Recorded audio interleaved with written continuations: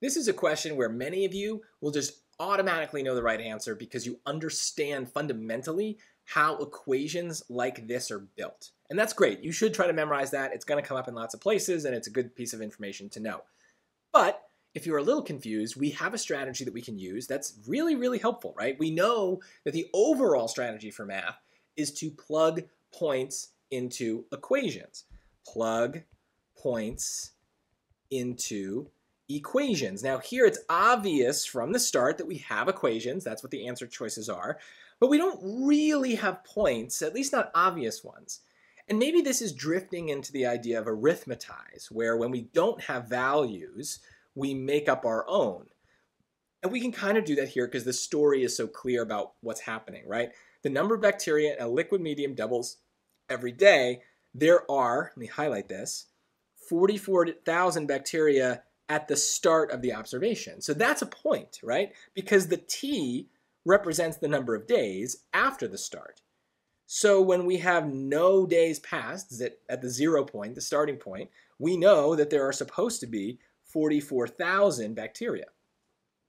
Now, if we plug that point into the equation, we're going to have a problem with choices A and B. Because if we raised either of these things to the 0, that 44,000 is going to become a 1.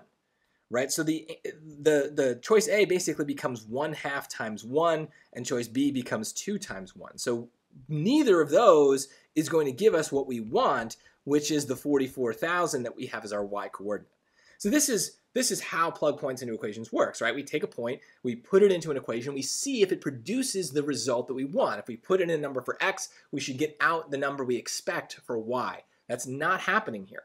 It doesn't matter that we had to make up the points. It's still how the story describes what's happening. So it's a valid way to think about this and to test those equations. Now, if I did the same thing in C and D, this point 0, 44,000 would work. It would work in both.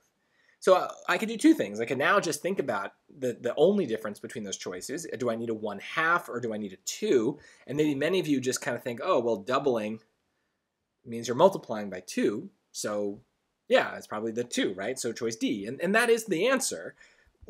But let's, make sure we understand why, because we could also pick a point, right? If it doubles every day, after 1 day has passed, then 88,000 bacteria should be there, right? But if we did that point in choice C, we'd have 44,000 times 1/2 to the first. Well, 1/2 to the first is just 1/2, so this would actually get me a value of 22,000. So that's no good. Whereas here we'd have 44,000 times 2, which again is just what we did, right? So 88,000. So look, in a nutshell, you should understand how exponential equations work. That the starting value of an exponential equation appears kind of outside of these parentheses, away from the exponent. That's just part of how they're built. But if you're ever unsure, especially as you get through the test and you know that traps are kind of lurking there, use the story to come up with some points that you can test in those equations. Let your mind stop having to think about it and let the numbers do the thinking for you. If you see the equation kind of work or not work, you can very confidently pick the answer or get rid of it. So it's a very valuable strategy throughout the entire SAT, but especially in exponentials where our brains are just kind of not really that great at thinking about them.